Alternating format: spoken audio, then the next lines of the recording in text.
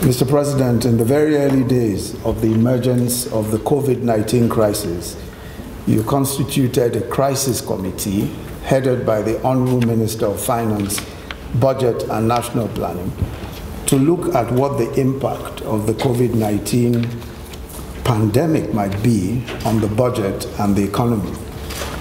Subsequently, on the 30th of March 2020, in response to what was then becoming a threat of the most severe economic downturn in our nation's history, largely caused by the COVID-19 pandemic, Your Excellency directed me to chair the Economic Sustainability Committee with the following members.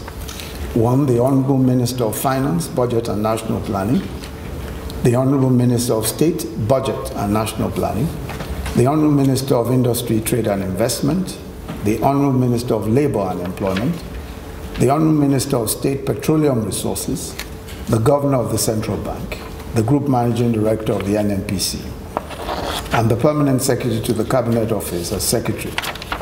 In view of the envisaged scope of the engagement, we later co-opted the following ministers with your permission: the Honorable Minister of Agriculture and Rural Development, the Honorable Minister of Humanitarian Affairs, Disaster Management and Social Development, the Honorable Minister of Works and Housing, the Honorable Minister of Aviation, the Honorable Minister of Communications and Digital Economy, and the Honorable Minister of Education.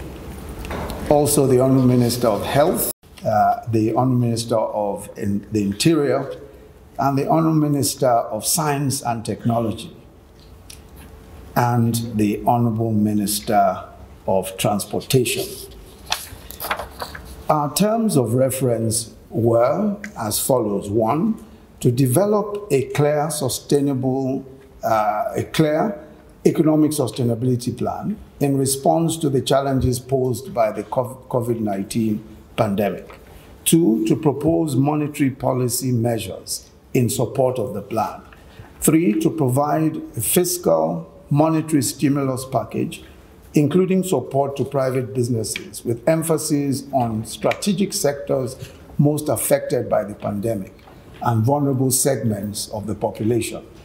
Four, to identify fiscal measures for enhancing distributable oil and gas revenue, increasing non-oil revenues, and reducing non-essential spending towards securing sufficient resources to fund the plan.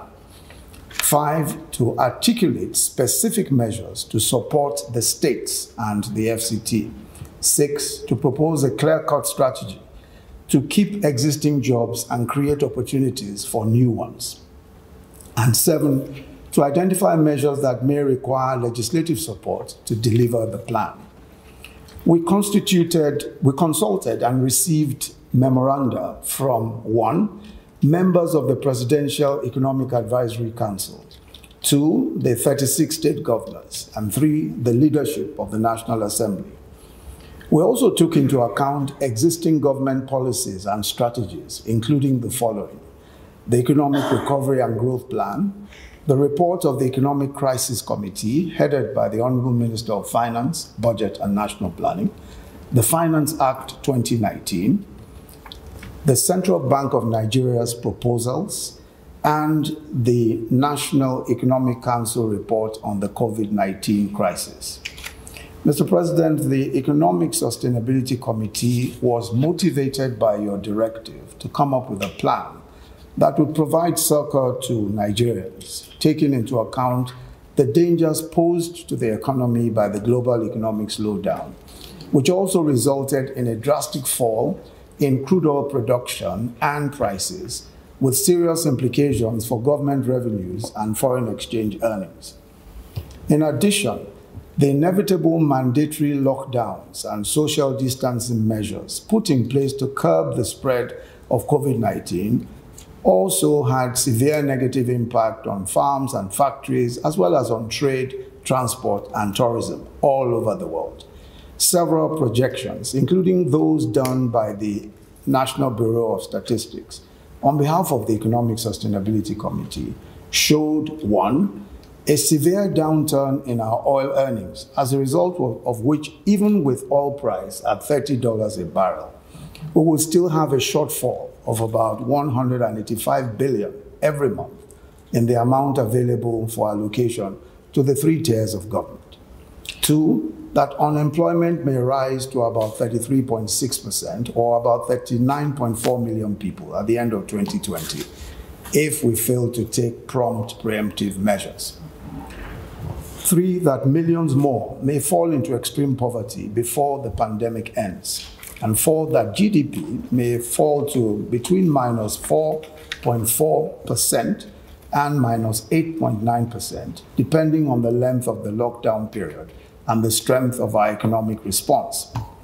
So we decided on a strategy hinged on Mr. President's mantra to, quote, produce what we eat and consume what we produce.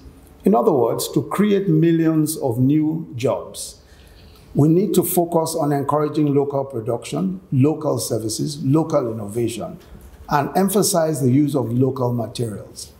Nigeria and Nigerians can produce our food, build our houses, construct our roads using local materials in almost all cases.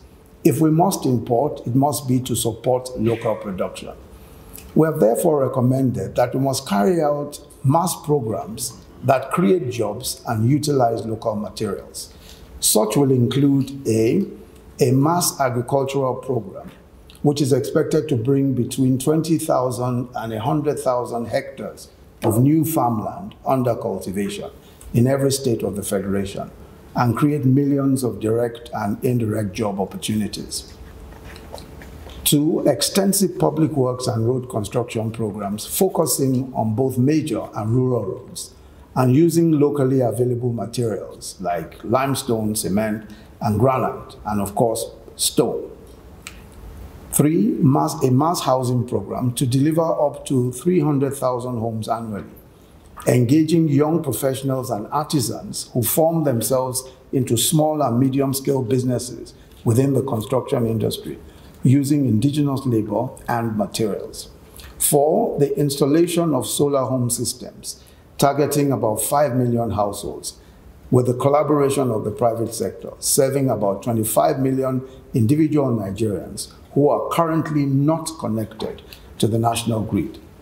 We have also recommended support for local production and manufacturing of all that is possible, including technology applications, software, shoes, garments, steel fabrication, ceramics, and furniture, with the required capital and essential machinery. We've also recommended the provision of ample support for the informal sector through low-interest loans and by easing procedures for registration, for licensing, for obtaining permits, etc. By these means, urban and informal business people like mechanics, tailors, artisans, and petty traders will be encouraged to improve and develop their services. Support for MSMEs, especially in assisting to restructure their loans with banks. Amongst others, this will assist businesses in the pharmaceutical, aviation, hotels and hospitality industry, private schools, road transportation, technology companies, and the creative industry, among others. 4, the facilitation of broadband connectivity across the country and the creation of a wide variety of technology and ICT jobs. 5, the expansion of the social investment program through an increase in the number of cash transfer beneficiaries, an increase in the number of NPower volunteers, and sundry traders enjoying small and micro loans through the market money and trader money schemes. The pre-existing conditional cash transfers will also be extended. Our recommendation is it should also be extended to cover a large number of the extremely poor. Already, Mr. President has asked that 1 million extra recipients be added to the 2.6 million currently on the register. The key to the success of this plan is undoubtedly implementation, making sure that we execute the plan faithfully and working in collaboration with each other. We therefore recommended that each minister should be responsible for supervising the implementation of plans situated in their respective ministries. Ministers will also be responsible for ensuring synergy between all relevant stakeholders across the public and private sectors. The Economic Sustainability Committee, which is interministerial in nature, should only then remain to oversee the plan implementation and ensure interministerial coordination and report regularly to the President. While expenditure is to be monitored through the National M&E framework of the Budget Office of the Federation. In conclusion, I wish to thank you, Mr. President, for the confidence reposed in members of the Economic Sustainability Committee by giving us this very critical national assignment. We are confident that if the proposals are taken as a whole and implemented consensuously, Nigeria will avert the worst of the impending economic headwinds and convert this crisis to a victory for the Nigerian economy and the Nigerian people. Mr. President, may I now, on behalf of the members of the Economic Sustainability Committee, present the plan entitled Bouncing Back. This one. The Nigerian Economic Sustainability Plan.